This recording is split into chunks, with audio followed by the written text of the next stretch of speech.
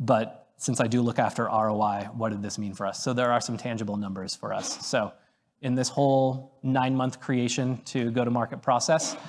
where we just focused on 9 months of it, we saved about 2 hours of the work week. So you're able to take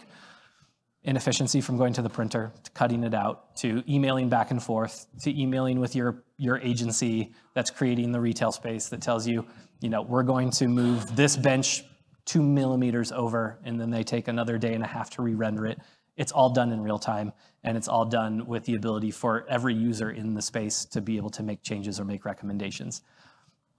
The cost savings was oftentimes from a translation issue that we didn't know existed, which is if you're going to take a 3D concept in your mind or a 3D idea that you have out in the real world, and then you're going to try and capture all of that onto a flat surface, there's a translation. There's a 3D to 2D translation issue that's going to go on, and there's a lot of information that could have been missed.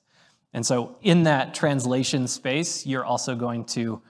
realize a cost with that, which is you're not going to communicate the idea effectively to your agency, to your design groups, and so you're going to have to go back and experience more work overruns, more cost overruns from the amount of work that's going on. And so there was more than $1 million worth of cost savings just in that process alone.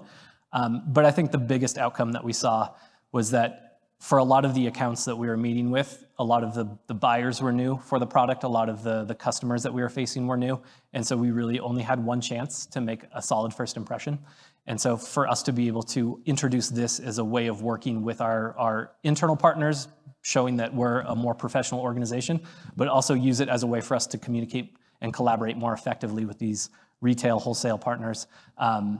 that paid dividends later on. So we're still realizing the dividends from that type of work a year, 2 years out from this type of process.